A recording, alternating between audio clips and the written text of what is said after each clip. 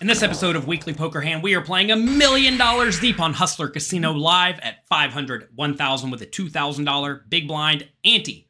Tom Dwan raises it up in the cutoff with Jack of Spades, 10 of Hearts to $3,000. Doug Polk on the button, 3 bets to $10,000 with the 8, 7 of Spades. Back around to Tom Dwan. He opts to call. If he wanted to play kind of nitty, he could fold, but that's not how they play on Hustler Casino live. Tom calls. Let's head to the flop. But then when you ask people, explain to me why this is ugly, it's difficult. It's like, oh, because it's too close to the edge, and it's like some visually less appealing. The flop comes Ace of Spades, 10 of Clubs, 5 of Diamonds. Tom has second pair. Doug has a few backdoor draws. Tom checks, as he will do with his entire range in this scenario. And Doug Polk lets it go check, check. This is certainly a spot where he could just make a total bluff at this flop, given he does have some backdoor draws. But, you know, checking's fine too with the 8 high. Let's head to the turn.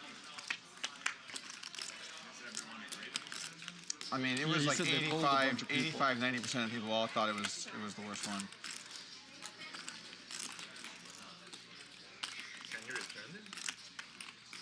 No, because we ordered them. It wasn't a mistake. It was just a non-poker player person was like, oh, these look cool. But poker players are very specific with what they like.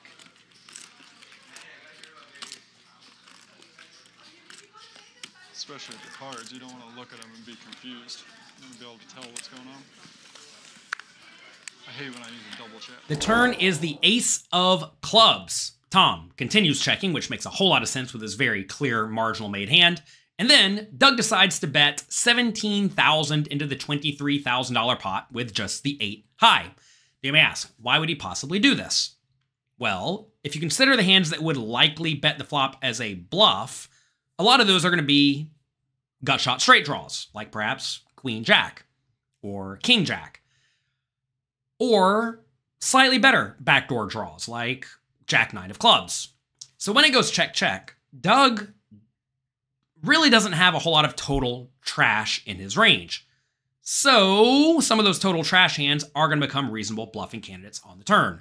Also, he has a lot of value bets that certainly don't mind betting the turn and the river at this point, like Doug's marginal made hands on the flop, such as Ace 2, which just made trips, or Pocket Kings, or Pocket Jacks, or King 10. All these hands would very likely check it back on the flop because they don't want to bet and get raised, but now once another ace comes on the turn and Tom checks, they're very likely to be good and can extract value from worse made hands. So this is a spot where I think Doug's going to be betting with a lot of hands like Pocket Jacks, and also some total airballs like the 8-7 of Spades. He goes 17,000. Tom Dwan with his very clear medium strength hand as an easy call. Let's go to the river.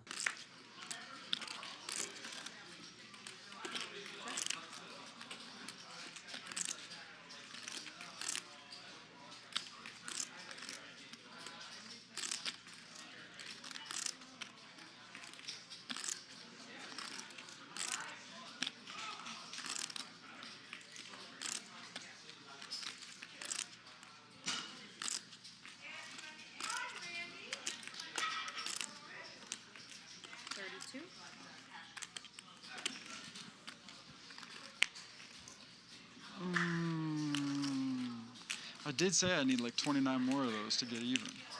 Maybe you're trying to help me out.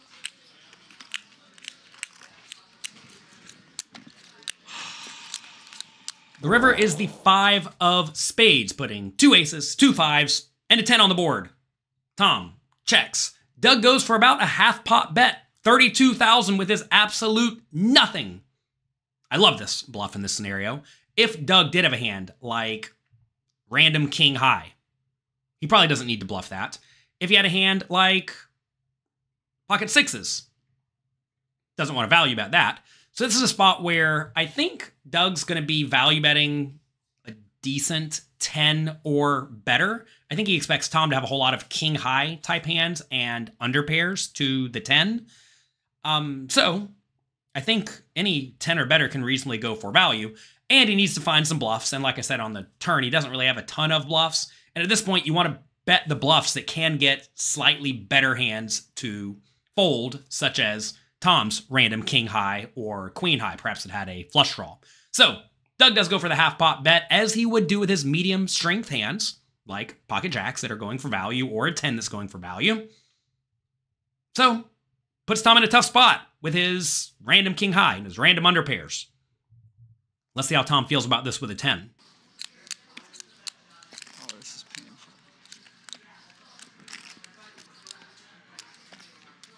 Oh, this is painful.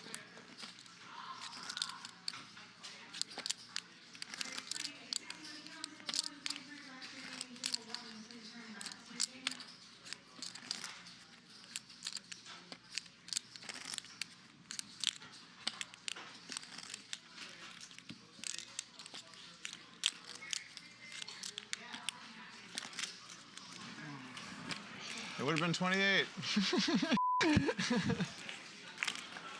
I'm doing my job here, man. I did my part. I thought we do the thing. I love you. You call. We all laugh.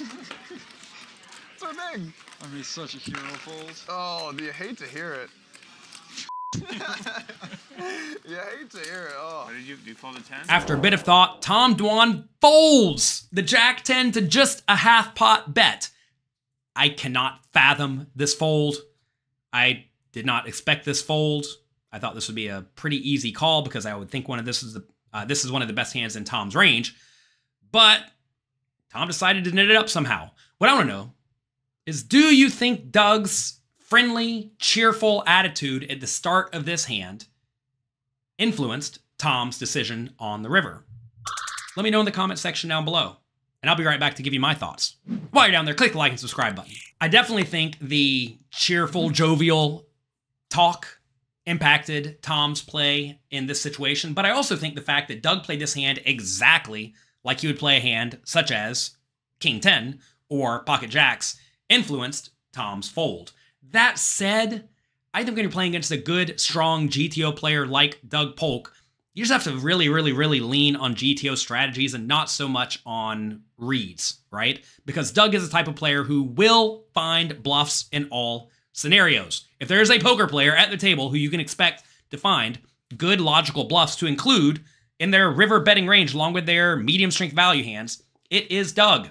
So, if you have a hand that blocks his medium strength value hands and even perhaps beats some of them, like Jack 10 that blocks King 10, Queen 10, and Pocket Jacks, I think you just have to find the call. That's it for this video. When you block the value hands, you beat some value hands, and you crush the bluffs, don't fold.